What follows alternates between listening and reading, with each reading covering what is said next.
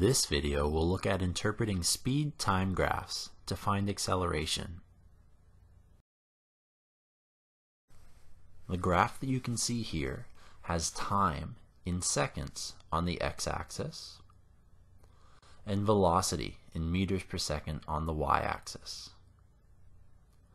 We're going to begin by looking at the three segments of the graph labeled A, B, and C. And what I'm going to do is slide my graph out of the way for further examination.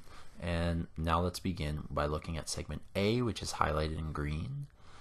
Time for that segment increases from 0 to 4 seconds, and velocity increases from 0 to 8 seconds.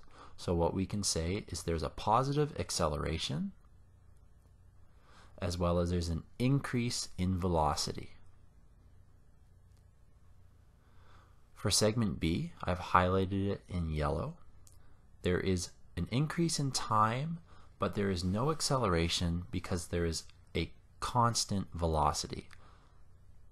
What we start with at the beginning of the segment is the same velocity that we end with at the end. Segment C is highlighted in red, and there's an increase in time, but there is a decrease in velocity. So with segment C, what we can determine is there's a negative acceleration. The object is slowing down as a result of the decrease in velocity.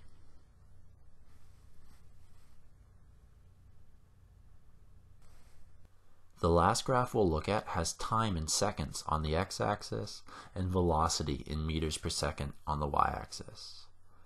To begin the scenario, we're going to start at the origin, 0, 0. And we're going to increase in time and increase in velocity. So therefore, we'll have a positive constant acceleration.